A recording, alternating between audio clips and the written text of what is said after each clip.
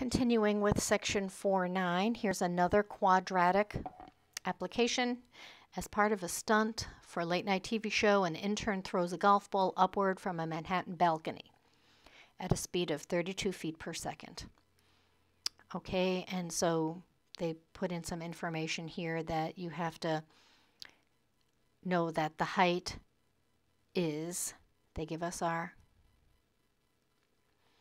equation right there. The height of the ball, t seconds after it's thrown, is negative 16 times the quantity, t squared, minus 2t minus 3. This is the height of the ball in t seconds after it's thrown. And this is only true if you're ignoring friction and wind and such. So, from what height is the ball thrown? Okay, so that means when time is 0. It hasn't been any time since it's been thrown. At the exact moment it's thrown, the height when t is 0 is negative 16, 0 squared, minus 2 times 0, minus 3. Which is negative 16, and that's going to be 0 minus 0 minus 3. Negative 16 times negative 3 is positive 48 feet. This golf ball was thrown from a height of 48 feet.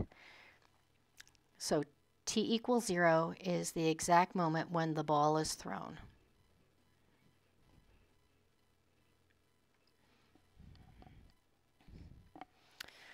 All right, so we have height at times t is negative 16 t squared minus 2t minus 3.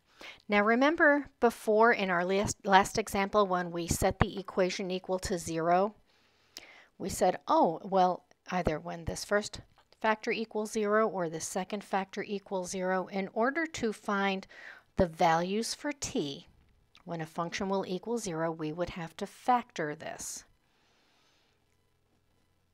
Factor means break it up into two binomials, t's.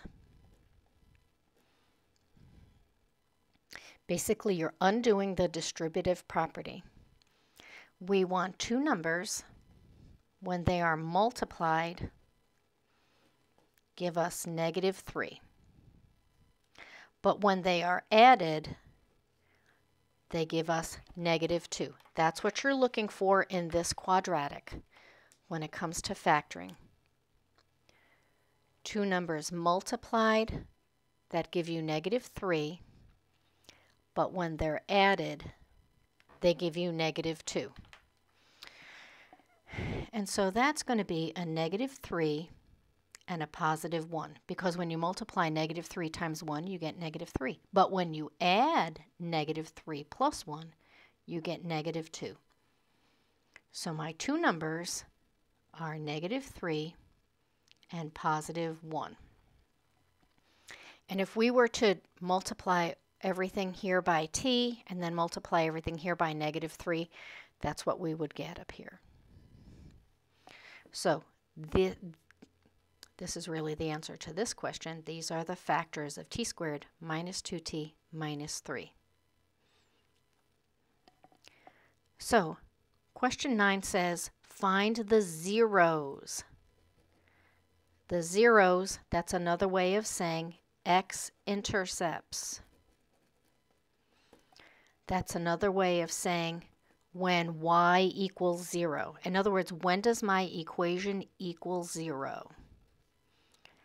Negative 16 times t minus 3 times t plus 1. If this times this equals 0, then either negative 16 equals 0 or t minus 3 equals 0 or t plus 1 equals 0. 1, 2, 3 factors, 3 things I'm multiplying together. If the result is 0, either the first, the second, or the third factor equals 0. Now let's go ahead and look at this. Will negative 16 ever equal 0? No. So we're going to disregard that as a possible solution. Here we'll add 3 to both sides. So when t equals 3, t minus 3 will equal 0. And here we're going to subtract 1 from both sides. So when time is negative 1. Now remember, this t stands for time since the ball is thrown. It wouldn't make sense to go back in time. There's no time machine here. Time cannot be negative. So the only time when this problem, the only time when this ball will actually hit the ground is at t equals 3 seconds. So if you wanted to kind of see what that looks like, here we are on a balcony 48 feet high. You know, so here's the guy with the golf ball. And he throws the golf ball. 1, 2, 3. Hits the ground exactly at 3 seconds because the height at 3 seconds equals 0.